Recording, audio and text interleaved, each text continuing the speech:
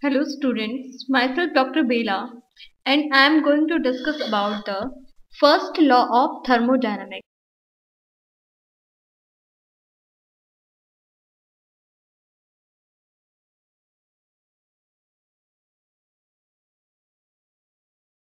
The first law of thermodynamics, we can also that it follows that the law of conservation of energy.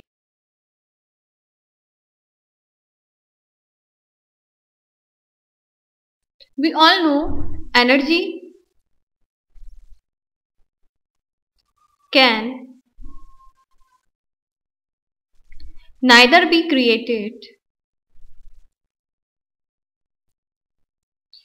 nor destroyed. Along it may be converted from one form to another. Or we can say that the total energy of universe remains constant. Although it may undergo transformation from one form to another.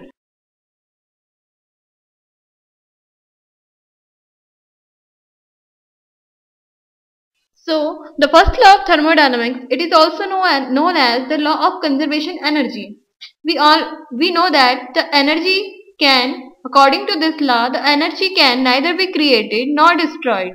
Along it may be converted from one form to another form, or we can also say that the total energy of universe remains constant and it may undergo transformation from one form to another form. Or we can say that the energy of an isolated system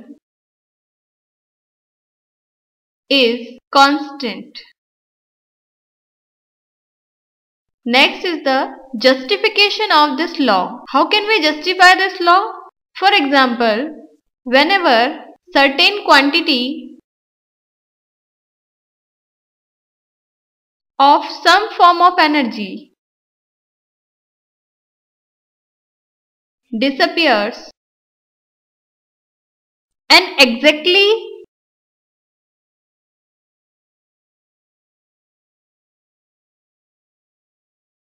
equivalent amount of some and other form of energy must be produced.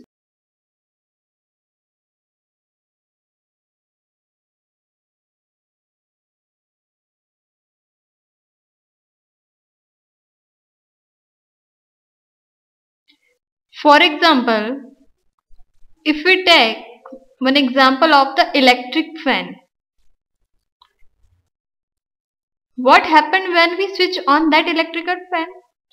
And the electrical fan, when we switch on the fan, the electrical energy is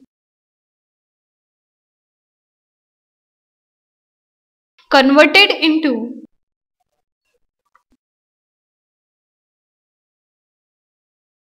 it was the theoretical justification. If we see the mathematical justification,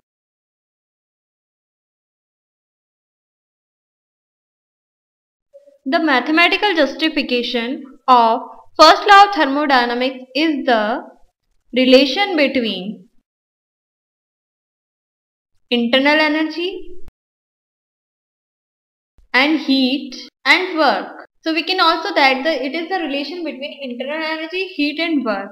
So first we can say that the internal energy of a system can be increased by two ways. What are these two ways? First, we can increase the internal energy of the system by supplying heat to the system. And the second way to increase the internal energy of system is the by doing work on the system. At that time what happened? For example, we have a system, suppose in a closed container which is closed by a piston having some filled with a gas. In the starting, the internal energy of the system is U1. After some time, if we provide some heat, that is the Q, to the system, or heat is absorbed by the system, at that time, what will be the change in the internal energy of the system? At the time, the internal energy of the system become U1 plus Q, means the initial internal energy plus heat that is absorbed by the system. And second, if we do some work on the system, that is the W, means work done on the system. If some work done on the system, at that time what will be the change in the internal energy of the system? That becomes U1 plus Q, that was already before the work done of the system, and after when we do some work means U1 plus Q plus W, means this one is the initial stage of the system, and we can say that this is the final stage of the system. So we can also denote the final stage by the U2. So here U1 is equal to internal energy of the system at initial stage. Q is the heat that is the given to the system or absorbed by the system. W is the work done on the system, and U2 is the internal energy of the system at final stage. So we can also summarize in the form of equation, that is the U2 is the final stage is equal to sum of all the energies that is given to the system. Initial it was U1, after that adding Q means some heat and work. So U2 is equal to U1 plus Q plus W. We can also write that U2 minus U1 is equal to Q plus W. U2 minus U1. What is the U2 minus U1? Means internal energy difference of the final state and initial state. So we can also write that it is a delta U. So delta U is equal to Q plus W. Here delta U is equal to U2 minus U1, means internal energy of final state minus internal energy of the initial state is equal to change in internal energy. Delta U is equal to what is the change in internal energy. So this is the mathematical justification or mathematical derivation of the first law of the thermodynamics.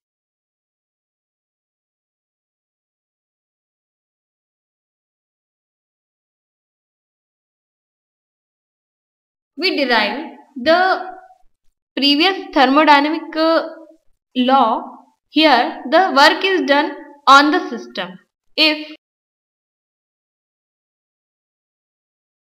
the work is done by the system, means if the system will work, that is the case of expansion. In the case of expansion, W is equal to minus P delta V. If we put the value of work in the equation that is derived for the first law of thermodynamics, means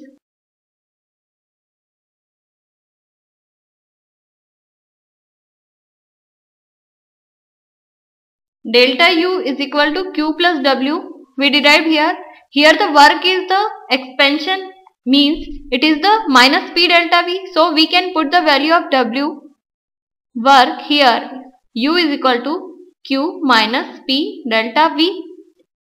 So we can also write this is equal Q is equal to delta U plus P delta V.